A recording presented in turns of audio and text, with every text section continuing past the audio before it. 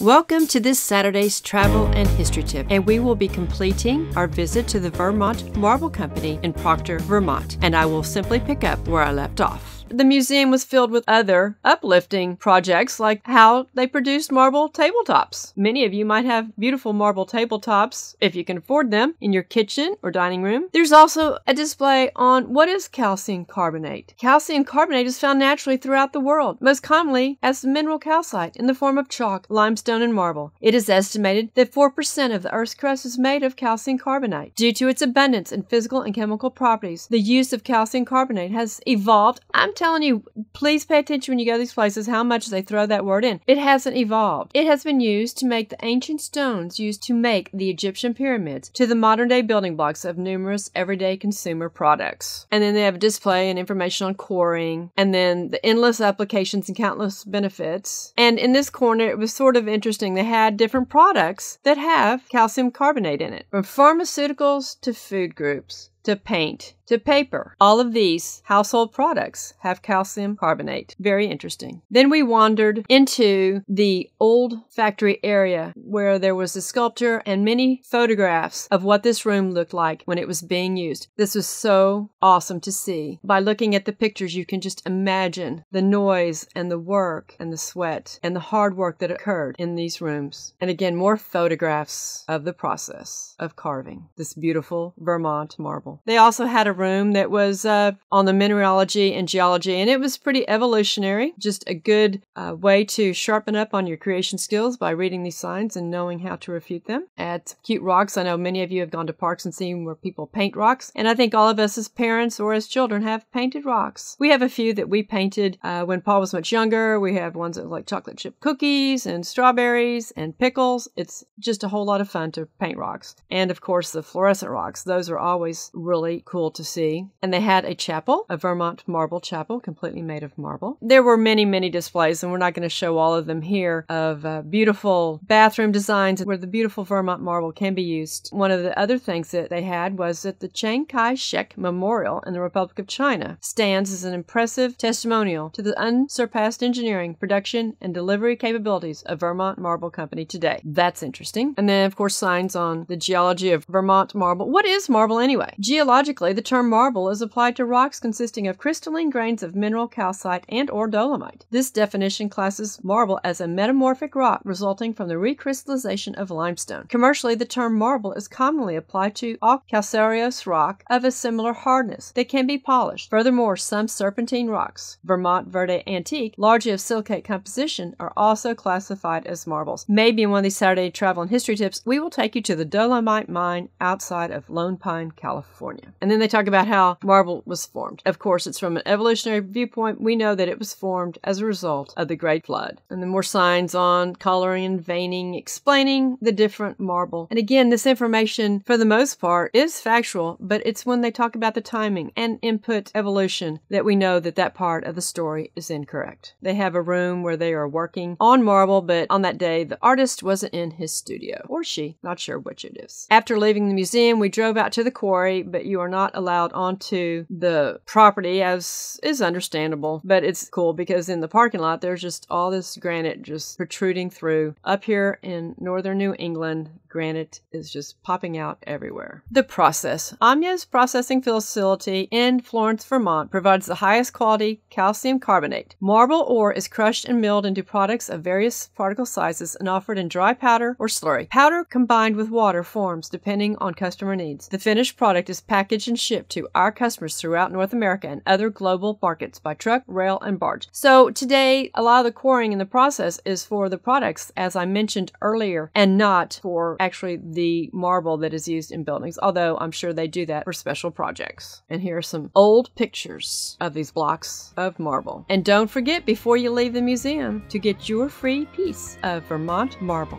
American history. Learn it. Love it. Appreciate it.